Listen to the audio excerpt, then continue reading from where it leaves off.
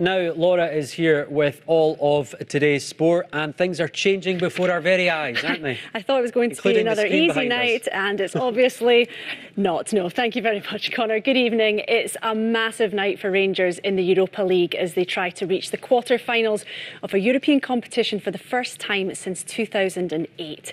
To achieve that, the Ibrox side have to overcome Slavia Prague. It was 1-1 after the first leg.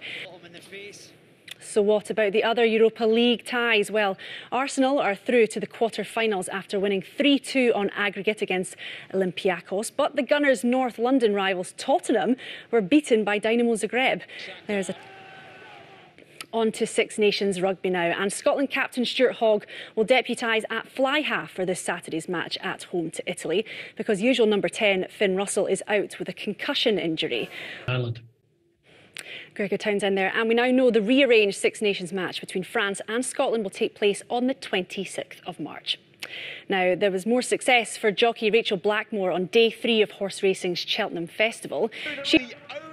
And I'm going to be back later on the programme to tell you what on earth is going on in the Rangers match. It's changing, yes. I could hear it with the voices in my head telling me what was happening. Not quite sure what was going on, but we'll get see there. you in a bit, Laura. Yes. See you shortly.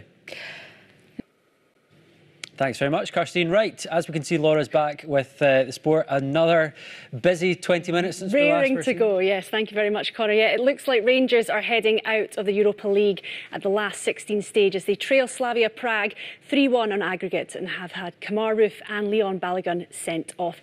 That's full time now that we hear. So with Roof... They'll be so disappointed. You know, they've had such a fantastic season. You know, let's not detract away from that. No, of course not. So, but yeah, they will be disappointed, and it's a shame because they did so well to come back last week, and at home you expect Rangers. Of course, they've not lost this season at home, and you would have expected them to have come out, you know, really fighting, but not to be this time. Not to be, unfortunately for them. Thanks so much for that update. Thanks very much, Laura.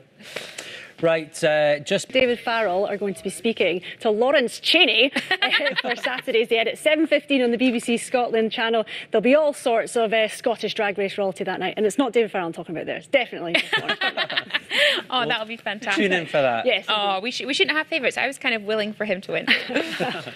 OK, that is all we have got time for tonight. Yes, Laura Miller will be back tomorrow night at the earlier time of 7 o'clock. Thanks so much for watching tonight. Have a good evening. Good night.